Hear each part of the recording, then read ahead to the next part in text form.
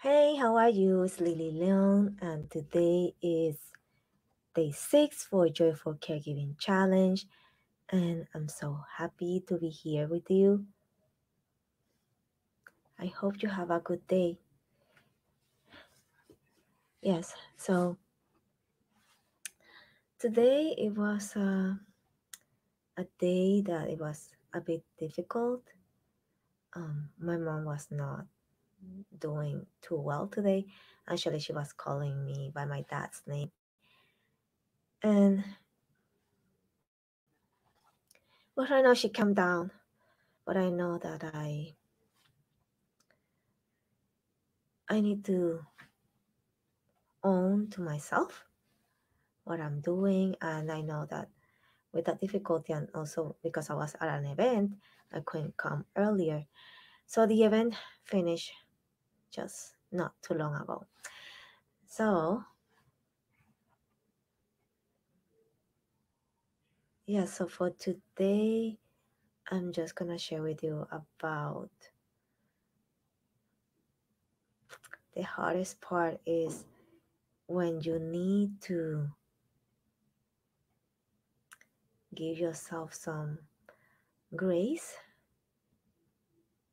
as you care for your parent. Yes, even for today, I had to give myself grace for taking care of my mom. And you know, sometimes, like, yeah, today, I would say that what do you call? Sometimes you just regret the things that the way you react. I would say that, and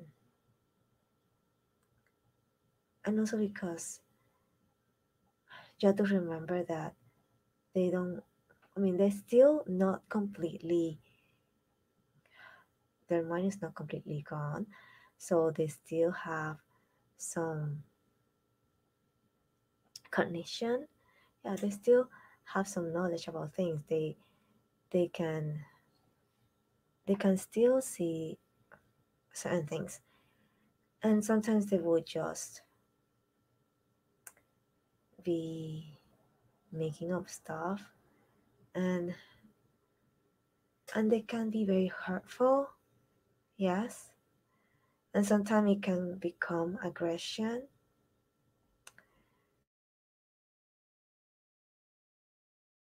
And when it's that like that, sometimes I will not deal with it well.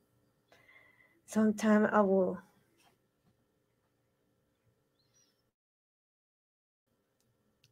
pray. I will ask God to help me throughout. And I share this verse with you already. Oh, this verse I'm gonna share with you if you give me permission about it. So Proverbs 23:22. Listen to your father who begot you, and do not despise your mother after she is old. That's so much truth, and that's from the Bible. And when they become difficult, and I know I have seen that on other people's and myself, when they become difficult, we still need to show them love. We still need to remember to to honor them and respect them.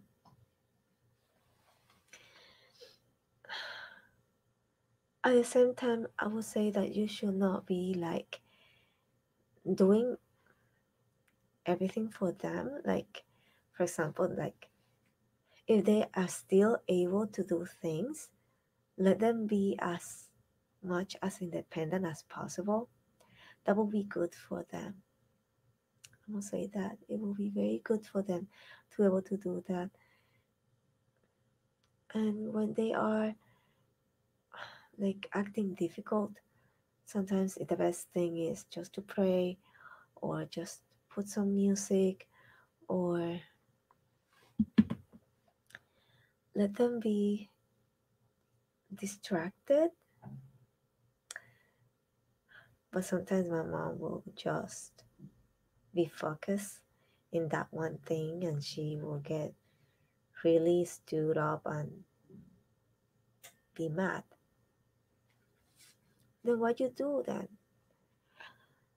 Just let them be mad at you and let them be.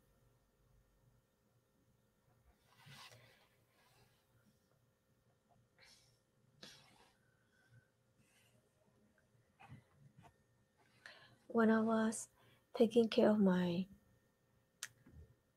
friend's mother-in-law, she was in well, her memory loss was a lot deep, and she got to the point that she no longer talk or recognize people. I would say that it's hard. For me, it was very hard to see her like that. And I mean, she lasted, when I was working with her, I was with her for 5 years and she was in her 90s, almost 100. A lot of people thought that she would not last that long and they thought that she would be gone very quickly. But the fact is, she didn't, and God kept her. But nearing the end, for me, it was very hard to see her because she no longer was able to talk. But not only that, she was also on intensive care unit. For me, it was hard. It was much harder for me to see her with all those machines and all those things, and it was very hard for me to see her in that situation.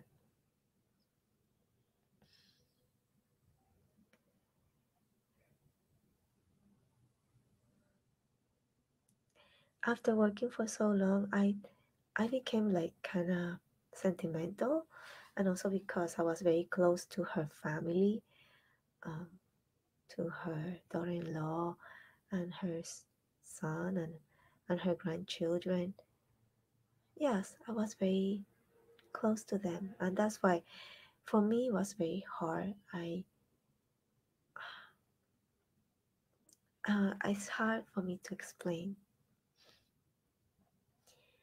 except that it hurt for me to see her like that.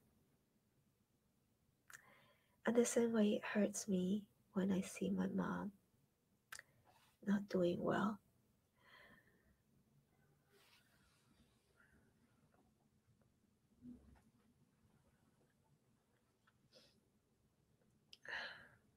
Yeah, I really don't want to be like crying, but I cannot help trying to not to cry, but just to think about that makes me teary, and I really don't want to be like a melodrama type of place. And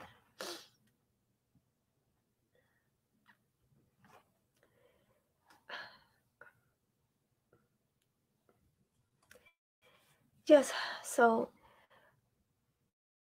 after I spend time with my mom, I try to spend time with her today, having dinner just to spend some time with her.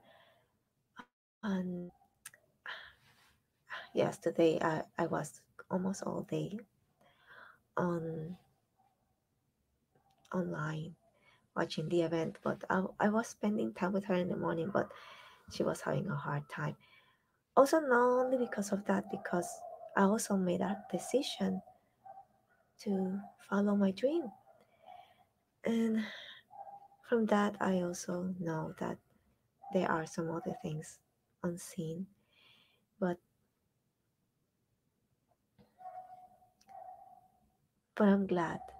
I'm glad that I got to commit to you and come here no matter I'm sorry, no matter what is happening in life, it is worth to come and share with you and to know that you have hope and you don't have to go through this alone. No, you don't have to. Actually, we're in a community where we can share, and I encourage you, you can share, you can comment, you can introduce yourself. Some of you have not introduced yourself. Yes, you can introduce yourself. And today I didn't come up with what do you call, I will have a special gift. I will say that for Monday. Yes. And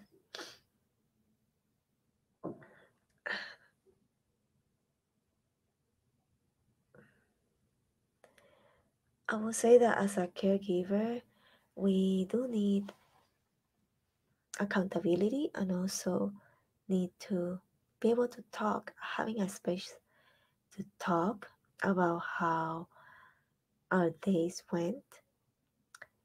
Sometimes we will give so much and we forget to take care of ourselves. And that's true, even for me. And today, before I even came up here, I went and took care of myself. I did took a walk just to help me to think things through and also be able to focus and be here present with you. I didn't want to come here and be half-hearted and not be here and not being sharing with you about what's happening. But I do, and that's a life of a caregiver. I would say that my mom is doing a lot much better than she was before. Before it was a daily thing, and I didn't know how to control my own emotions. And not only that, I did I didn't even stop and even take care of myself and do things practical. I'm sorry. Yes, there are some steps for you to unwind and also be able to, I mean, to manage your emotions, your thoughts, your reaction, and your actions as well. It is a whole thing to go through. But when you take those steps, it is a lot better to come back and be able to serve and minister to your parent or loved one. I must tell you, it is not easy. It is not. Actually, it is very difficult as you go through it. But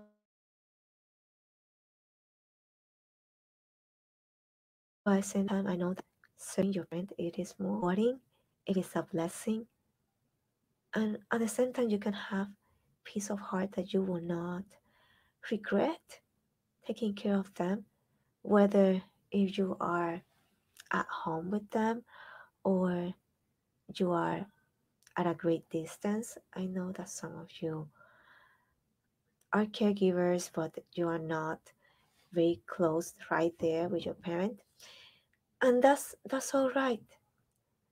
And you still are participating. You still care about them. You still want to contribute and help them.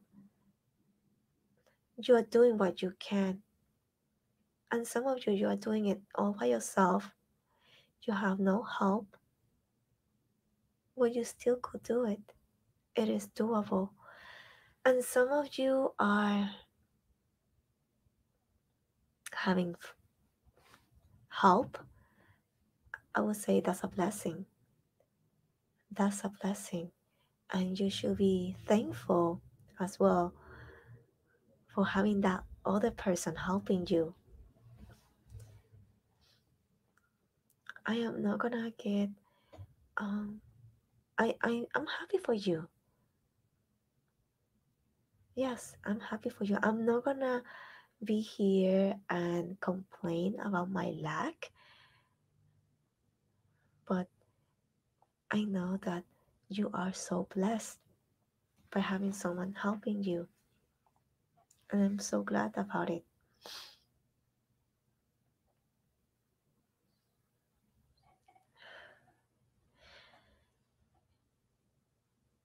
So there is some questions that I have for you.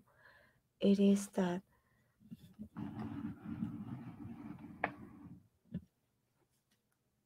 how can you show honor to your elderly loved one in practical ways?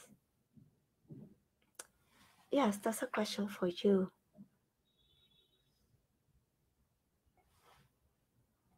That's a question that a lot of people will ask, and probably yes, and that one of the questions that someone asked me, how can you help, show honor to your elderly loved one in practical ways? I will say love on them. Yeah, love on your loved one. Take care of them as much as you can. And then the things that you cannot do for them, ask help. It's okay. And if and sometimes you just need someone to listen to you, someone to ask questions. It is all right. You don't have to do it all, know it all.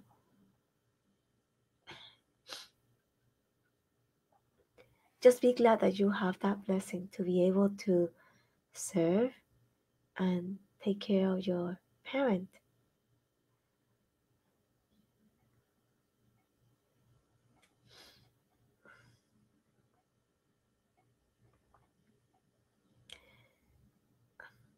The second question that I have for you is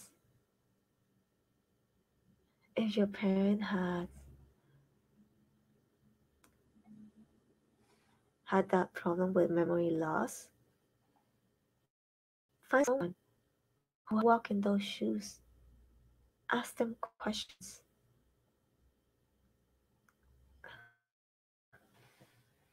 Ask them questions and go further than that.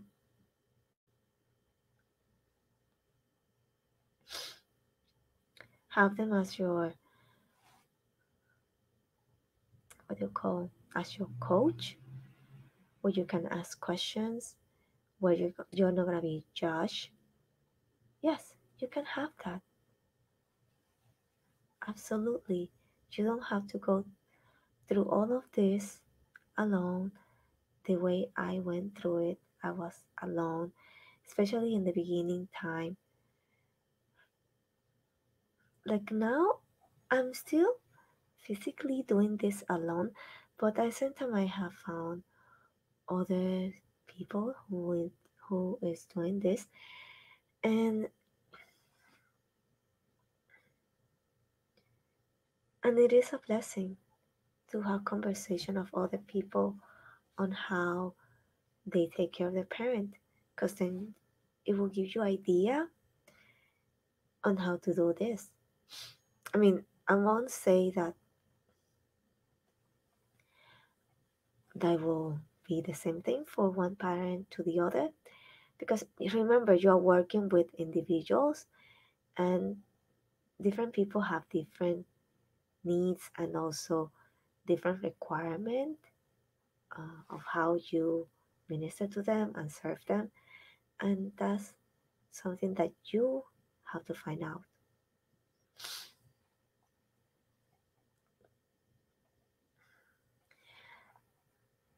Yes, so I'm glad that I shared that with you.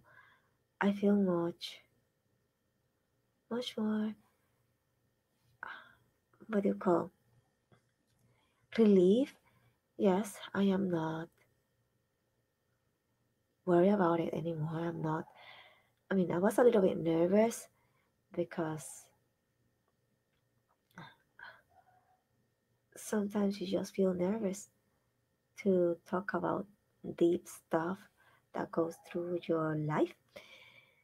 But it is necessary, I would say, it is necessary to share that with you. The next verse I want to share with you is, don't forget you can ask me questions while I'm here, or I mean, you can leave me questions on a post and I will try to answer you. So the next thing will be, if your parent, no, that's not, I already said the question. Mm, the verse I wanted to share with you. Okay, this is the second verse that I want to share with you is, God is with you when you're facing difficulties and, and troubles. This is from Isaiah 63:9. In all their affliction, he was afflicted, and the angel of his presence saved them, and his love and in his pity he redeemed them, and he bore them and carried them all the days old. Yes, imagine that. Imagine that.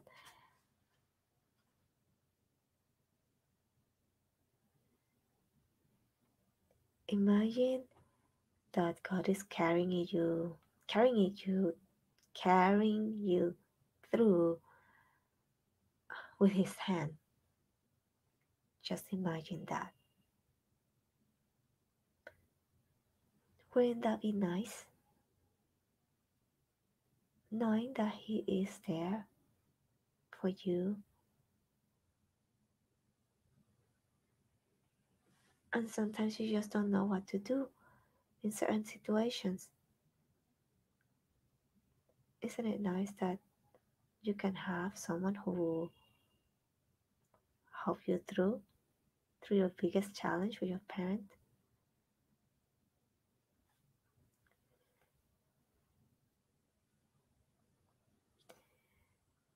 I do. I believe that you should be able to have someone to get you through where you are. You don't have to go through this alone.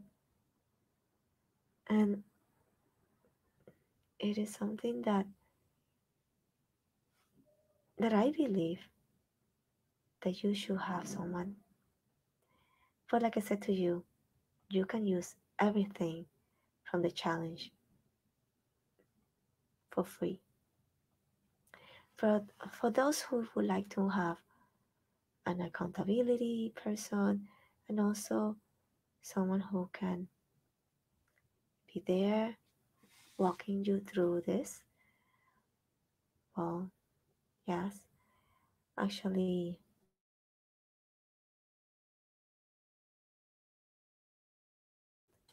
I about yeah, about that. I already have my own program that I already have developed, and that's why I'm sharing that with you on this challenge. I just simply will remind you that I will be your touching on the mental health, nutritional needs, yeah, mental needs, nutritional needs, your parents' practical care, what they need for you to take care of them on, and identify that from a need to something something that they can do for themselves. So you have to be able to identify those things. And number four will be self care. You need self care, just like me. And you don't have to be putting so much pressure on yourself and trying to figure out this thing all by yourself. You don't have to. Actually, you can have me because I'm offering to you the caregiving solution, caregiving solution session that I have for you. I mean, yes, the joyful caregiving solution session that I have for you. So you have this the 2 days on a one-on-one coaching call, and we're gonna be diving into your deepest problem, and you can share with that with me. And not only that, I will give you homework about what will be your biggest problem that you need help with, and and over the 15 minutes, I will be going. I mean, 10 minutes with that, then 15 minutes about analyzing it, and we're gonna be talking about that on the top of the hour. Yes, so we're gonna be doing that for 2 days, and this is value on 240, 247. But since you are in my challenge, it is only 97. Yes, it is only 97.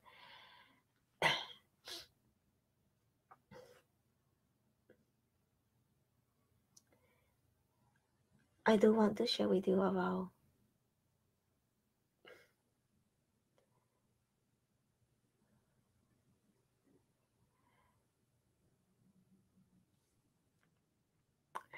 my mom. Well, right now she is sleeping, so she's no longer talking about things, and that's why I thought that would be the perfect time to come to share with you. Yes, I know it's a little bit late, but I wanted to come here as long as possible. I mean, as soon as possible. And on Monday, um, yeah, Monday I will have a special guest, and also I will say that I'm sorry. Yes, on Monday we'll have a special guest. Hopefully she can make it. We'll see. And remember, I have this offer until Monday midnight. Yes, Monday midnight. I'm gonna close the cart, and on Monday I'm gonna be coming up here around 10, so we'll be earlier. And I'm glad I can do that.